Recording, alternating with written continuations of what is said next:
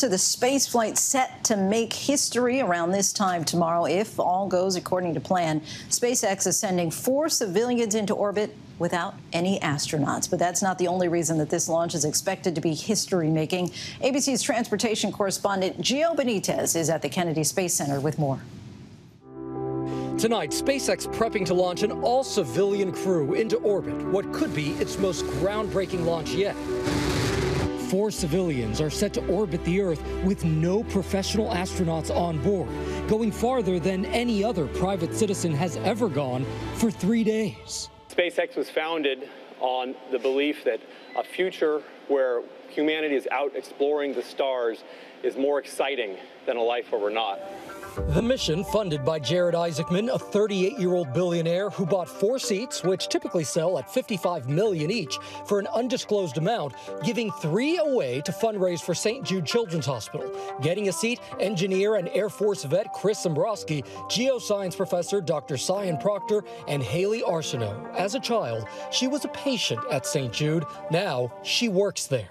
The fact that I'm going to be the youngest American in space really is just absolutely mind-blowing to me. And Dr. Proctor will become just the 4th Black American woman to go to space. I have this opportunity to not only accomplish my dream, but also inspire the next generation. Liftoff. This launch just months after these high-stakes flights. And we've been to space! Excuse us. Yes, got those wings. 3, 2, 1, release. Virgin Galactic's Richard Branson, the first to launch his own spaceship to the edge of the atmosphere. What did you hear, what did you feel when that rocket ignited? You could hear the roar of the rocket pinned into your seat. You're going straight up, going from 0 to 3,000 miles an hour in 7 or 8 seconds. Jeff Bezos lifting off a week later with his company, Blue Origin. These billionaire space flights are not without controversy and criticism. Beyond the spectacle, some question its timing and safety. When you hear that criticism from folks who say these are just joy rides for very rich people, what do you say? Well, I would say that if I go right back to when I was a child, I started with $200, and that $200 has now built a space company, has employed hundreds of wonderful engineers and scientists, and that technology will help transform the Earth.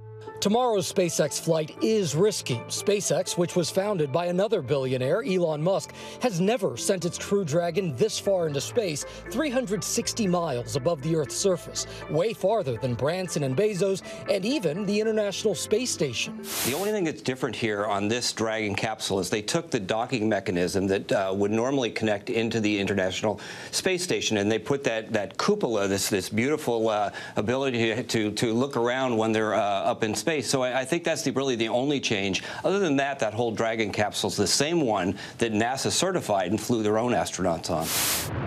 Virgin Galactic was grounded by the FAA after it learned the rocket had left its planned route for almost 2 minutes. It is now under investigation by the FAA. Virgin Galactic telling ABC News that high-altitude winds changed the ship's trajectory, adding that at no time were passengers and crew put in any danger as a result of this change in trajectory. And at no time did the ship travel above any population centers or cause a hazard to the public. We will continue working closely with the FAA. They want to sort of be seen as this luxury brand catering to the rich and famous, but they are still very much in the test phase of the program. Jeff Bezos, the richest man in the world, also criticized for funding a spaceflight program after a bombshell ProPublica report alleging wealthy individuals legally avoided paying their fair share of taxes. I think that even the cynical people and even people who shrugged and said, yeah, sure, we know that wealthy people don't pay a lot of taxes. I hope they were shocked today to learn that Jeff Bezos, the richest man in the world, had 2 years recently, 2007 and 2011, when he was a billionaire and he paid 0 in taxes. And Elon Musk in 2018, 0 in federal income taxes. Bezos thanking his workers and his customers after the Blue Origin launch.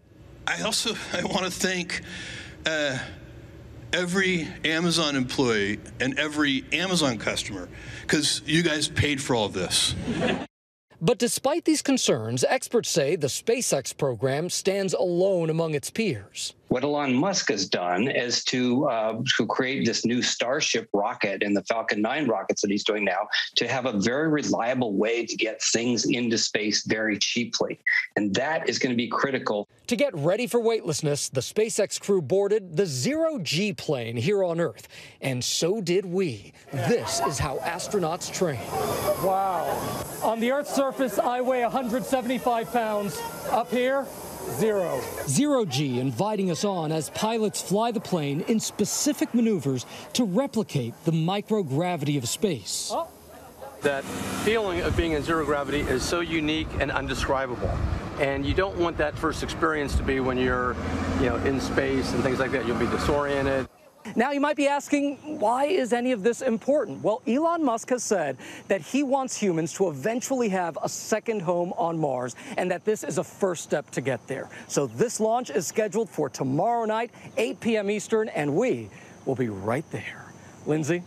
Gio, thanks so much. And you can catch that historic SpaceX launch right here on ABC News Live. Gio and the entire team will be joining us. Our coverage starts at 7:30 Eastern tomorrow.